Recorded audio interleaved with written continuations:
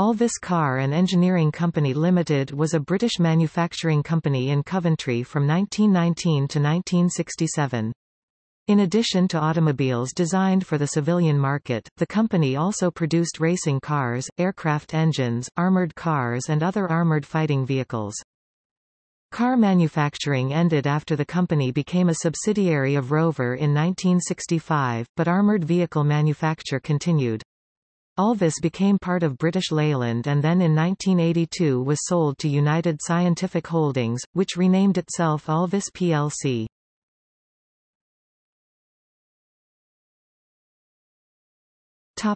History of the company. Early history. The original company, T.G.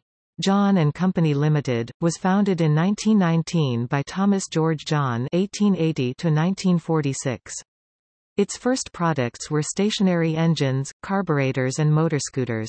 Following complaints from the Avro Aircraft Company, whose logo bore similarities to the original winged green triangle, the more familiar inverted red triangle incorporating the word Alvis evolved. On 14 December 1921 the company officially changed its name to the Alvis Car and Engineering Company Limited. Geoffrey de Freville (1883–1965) designed the first Alvis engine and is also responsible for the company name. The origin of the name Alvis has been the subject of a great deal of speculation over the years. Some have suggested that de Freville proposed the name Alvis as a compound of the words aluminium and vis, meaning strength in Latin, or perhaps it may have been derived from the Norse mythological weaponsmith, Alvis. De Freville however vigorously rejected all of these theories. In 1921 he specifically stated that the name had no meaning whatsoever, and was chosen simply because it could be easily pronounced in any language. He reaffirmed this position in the early 1960s, stating that any other explanations for the source of the name were purely coincidental. Production was relocated to Holyhead Road in Coventry, where from 1922 to 1923 they also made the Buckingham car. In 1922 George Thomas Smith Clark (1884–1960) left his job as assistant works manager at Daimler and joined Alvis as chief engineer and works manager. Smith Clark was accompanied by William M. Dunn, who also left his job as a draughtsman at Daimler to become chief draughtsman at Alvis. This partnership lasted for nearly 28 years and was responsible for producing some of the most successful products in the company's history. Smith Clark left in 1950, and Dunn assumed Smith Clark's position as chief engineer, remaining in that position until 1959. De Freville's first engine design was a four-cylinder engine with aluminium pistons and pressure lubrication, which was unusual for that time. The first car model using de Freville's engine was the Alvis 10/30. It was an instant success and established the reputation for quality workmanship and superior performance for which the company was to become famous. The original 10/30 side valve engine was improved, becoming by 1923 the overhead valve Alvis 12/50, a highly successful sports car that was produced until 1932. Around 700 of the 12/50 models and 120 of the later Alvis 12/60 models survive today. 1927 saw the introduction of the six-cylinder Alvis 14.75 and this engine became the basis for the long line of luxurious six-cylinder Alvis cars produced up to the outbreak of the Second World War. These cars were elegant and full of technical innovations. Independent front suspension and the world's first all-synchromesh gearbox came in 1933, followed by servo-assisted brakes. The Alvis 12/75 model was introduced in 1928, a model bristling with innovation, such as front-wheel drive, inboard brakes, overhead camshaft and, as an option, a Roots-type supercharger. As with many upmarket engineering companies of the time, Alvis did not produce their own coachwork, relying instead on the many available coachbuilders in the Midlands area, such as Carbodies, Charlesworth Bodies, Cross and Ellis, Duncan Industries, Ebertelli Limited, Gross, Gurney Nutting, Hooper, Lansfield Coachworks, Martin Walter, Mayfair Carriage Co., Mulliners, Tickford, Vanden Plas, Wayman Fabric Bodies, and Arnold of Manchester. Several cars also survive with quite exotic one-off bodywork from other designers such as Holbrook, a U.S. coachbuilder. In 1936 the company name was shortened to Alvis Limited, and aircraft engine and armored vehicle divisions were added to the company by the beginning of the Second World War. Smith Clark designed several models during the 1930s and 1940s, including the six-cylinder Speed 20, the Speed 25, and the Alvis 4.3-liter model.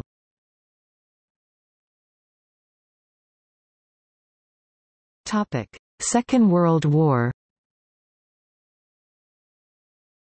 Car production was initially suspended in September 1939 following the outbreak of war in Europe, but was later resumed and production of the 12/70ths, Crested Eagle, Speed 25, and 4.3-liter continued well into 1940. The car factory was severely damaged on 14 November 1940 as a result of several bombing raids on Coventry by the German Luftwaffe, although ironically the armaments factory suffered little damage.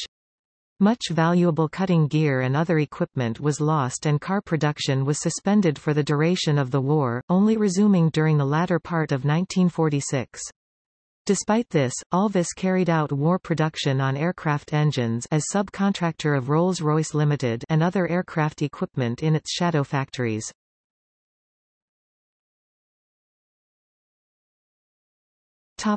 Post-war.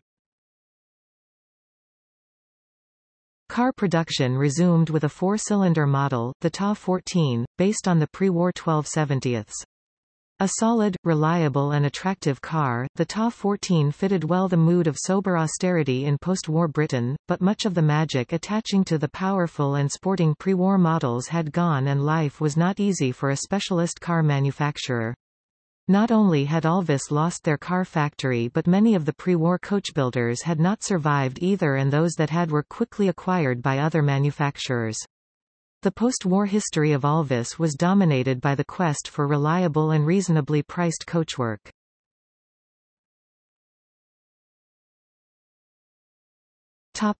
1950s. Smith Clark retired in 1950 and Dunn took over as chief engineer.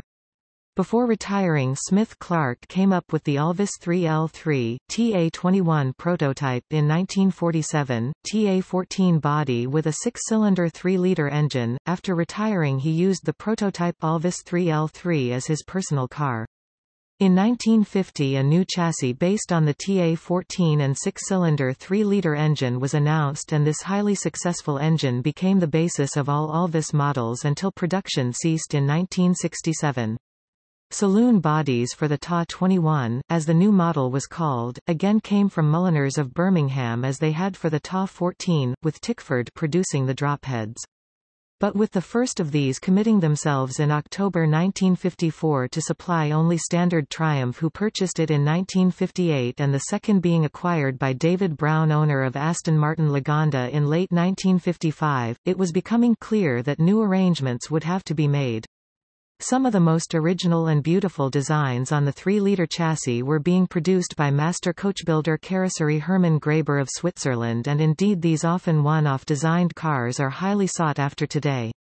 Graber had begun to use TA-14 chassis soon after the war building 3 Tropic coupes which were much admired. When the 3-liter chassis was introduced his bodies displayed at the Geneva Motor Shows in 1951 and 1952 attracted sufficient interest for Graber to set up a standing order of 30 chassis per year. Swiss-built Graber coupes were displayed on the Alvis stand at both Paris and London Motor Shows in October 1955.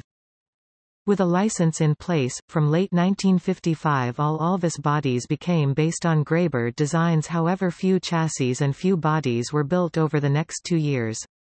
Around 15 or 16 TC-108 per gigasecond were built by Willowbrook Limited of Loughborough and Willowbrook was subsequently taken over by Dupel Coachbuilders. Over the same 2 years Graber built 22 TC-108 gigaseconds and complained that if he had received chassis he would have committed himself to buying 20 a year. Only after late 1958 with the launch of the TD-21 did something resembling full-scale production resume as Rolls-Royce subsidiary Park Ward began to build the new bodies now modified in many small ways. These cars, the TD21 and its later variants, the TE21 and finally the TF21 are well-built, attractive and fast cars. However, it was clear by the mid-1960s that with a price tag of nearly double that of the mass-produced Jaguar, the end could not be far off. From 1952 to 1955, Alec Issigonis, the creator of the later Mini, worked for Alvis and designed a new model with a V8 engine which proved too expensive to produce.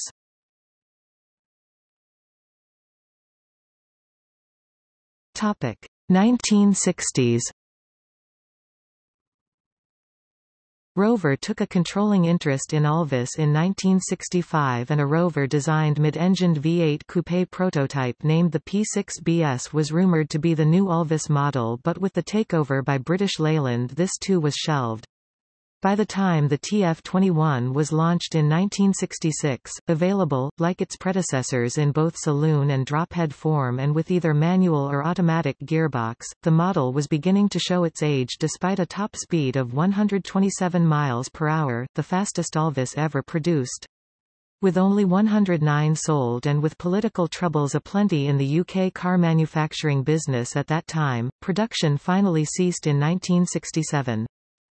In 1968, a management buyout of the car operations was finalized and all the Alvis car design plans, customer records, stock of parts and remaining employees were transferred to Red Triangle.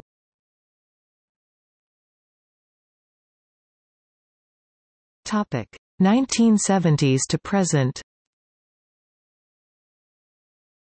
As part of Rover, Alvis Limited was incorporated into British Leyland but was bought by United Scientific Holdings plc in 1981.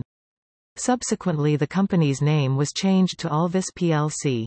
Alvis plc acquired British truck manufacturer Universal Power Drives in 1994, naming their new subsidiary Alvis Unipower Limited. The trucks were subsequently branded as Alvis Unipower. In 1998, Alvis plc acquired the armoured vehicle business of GKN plc, and the main UK manufacturing operation was moved from Coventry to Telford. The site of the Alvis works in Holyhead Road is now an out-of-town shopping complex, but its name, Alvis Retail Park, reflects the heritage of the site. In 2002 Alvis plc purchased Vickers Defence Systems to form the subsidiary Alvis Vickers Limited, which was in turn purchased by Bay Systems in 2004. Bay Systems ended the use of the Alvis distinctive Red Triangle trademark. In 2009, Red Triangle negotiated the legal transfer of the Alvis car trademarks. The following year, the company announced that the 4.3-litre short chassis Tourer would once again be available. All Alvis records remain intact at the company's Kenilworth headquarters along with a large stock of period parts. One of the men to have worked on the very last Alvis car produced in 1967 is still retained by Red Triangle in a training capacity. Built to the original plans, the new car has been named the Continuation Series to reflect the 73-year interruption in its production between 1937 and 2010. It differs only in detail from the pre-war examples. For emissions, the engine is governed by an electronic fuel injection system with electronic ignition, brakes are hydraulic rather than cable, the steering column collapsible and the rear light arrangement reconfigured to conform to modern standards.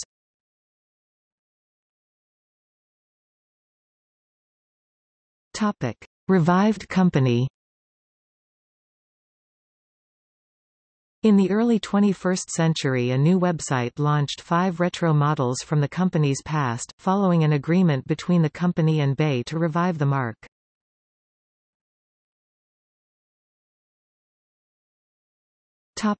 Alvis automobiles.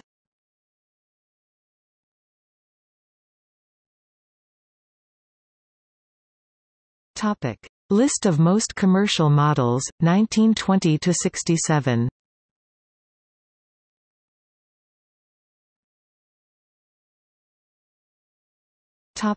Racing cars.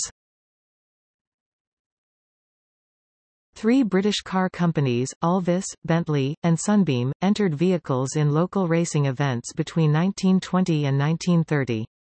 Alvis and Sunbeam were at that time the only British companies building cars to Grand Prix Formula racing specifications. Of these, Alvis was the only company whose race cars were characterized by front-wheel drive and fully independent suspension. Alvis was a pioneer of front-wheel drive vehicles. While J. Walter Christie had designed the first front-wheel drive race car, which he drove in the 1906 Vanderbilt Cup, the next notable front-wheel drive race car was the supercharged Alvis 1250ths racing car designed by G. T. Smith Clark and W. M. Dunn, which was entered in the 1925 KOP Hill climb in Prince's Risborough in Buckinghamshire on 28 March 1925. 2 months later, on Saturday 30 May 1925, Harry Arminius Miller's Miller 122 front-wheel drive car was entered in the 1925 Indianapolis 500.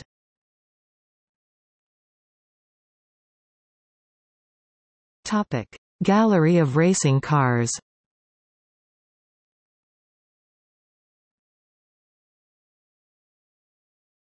Topic: Alvis aircraft engines. The initial Alvis Aero engines were license-built Gnome-Rhone radials. The first Aero engine designed and built by Alvis was the 14-cylinder Alvis Pellades radial in 1936. Development of this and related engines, Pellades Major, Alcetus, Alcetus Major, Meonides Major, was stopped with the start of the Second World War. The Alvis Leonids, a smaller 9-cylinder radial, continued in development during the war and was used after the war in some aircraft and helicopters until production finished in 1966. In 1952, Alvis returned to 14-cylinder radials with a development of the Leonids as the Leonids Major.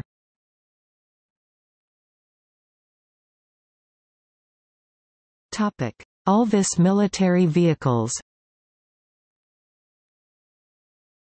The Hungarian automotive engineer Nicholas Straussler had designed an armored car AC-1 in 1932, which was built by the Manfred Weiss Company under license in Budapest. When Hungary aligned itself with Germany soon after that, Straussler emigrated to England. Straussler's small new company, Straussler Mechanizations Limited, lacked the necessary resources and capacity to build the vehicle on a large scale, so Straussler approached Alvis, and Alvis Straussler Limited, a short-lived joint venture company, was formed in July 1936. The prototype vehicle produced, the Alvis Straussler AC-2, was built upon the AC-1 chassis.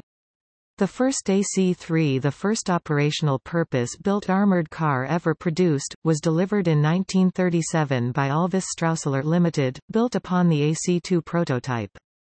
27 vehicles were built, 12 for the Royal Air Force, 3 for the Portuguese Army, and 12 for the Royal Netherlands East Indies Army. The AC-2 was subsequently used as a basis for the 39M Saba armoured scout car built for the Royal Hungarian Army during the Second World War. Alvis Straussler AC-3 armoured car, Alvis Straussler Limited, 1937. Alvis Straussler light medium tank, Alvis Straussler Limited, 1937. Hefty gun tractor, Alvis Mechanization Limited, 1937. Lack armored car, Alvis Mechanization Limited, 1938. In 1938, Alvis produced a prototype armored light reconnaissance vehicle for comparison trials with other manufacturers. The Alvis Dingo lost out to a design by BSA Cycles, but the Dingo name was adopted as a nickname for the BSA design, as the Daimler Dingo. Post-war, Alvis designed a series of six-wheel drive vehicles. The Saladin FV601 armored car and Saracen armored personnel carrier were first.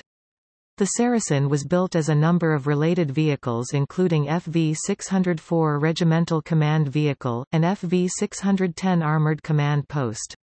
The Salamander was an airfield crash tender.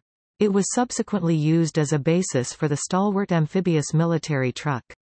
The FV611 model was also built to serve as an armored ambulance, combat vehicle reconnaissance tracked series of tracked armored personnel carriers. The FV432 tracked armored personnel carrier and related vehicles was developed in the early 1960s by GKN Sankey and came under Alvis in 1998. The combat vehicle reconnaissance tracked family of tracked vehicles were designed in the 1960s. The family includes the FV-101 Scorpion, FV-102 Striker, FV-103 Spartan, FV-104 Samaritan, FV-105 Sultan, FV-106 Samson, FV-107 Scimitar, FV-4333 Stormer, and the Streaker. The first vehicle of this series was the FV-101 Scorpion, which was the first aluminium hull tank ever to be built. The hull and turret are actually fabricated from a welded aluminium-zinc-magnesium alloy. 17 Scorpion prototypes were delivered for field testing in February 1969.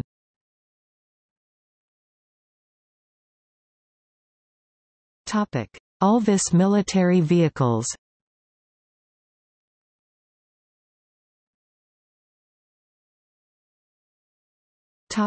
Alvis ownership. More than 20% of all Alvis cars ever manufactured were still in existence in 1989. The Alvis Owner Club, founded in 1951, is a club for all Alvis car and military vehicle enthusiasts. It has over 1,300 members. It hosts international weekends annually, where owners from the UK and overseas display their cars. The Alvis Register is a club with more than 600 members, dedicated to all things related to vintage Alvis motor cars 1920 to 32. Members can access technical and historical information and share their interest with other Alvis enthusiasts. Most owners retain an eligible car or cars.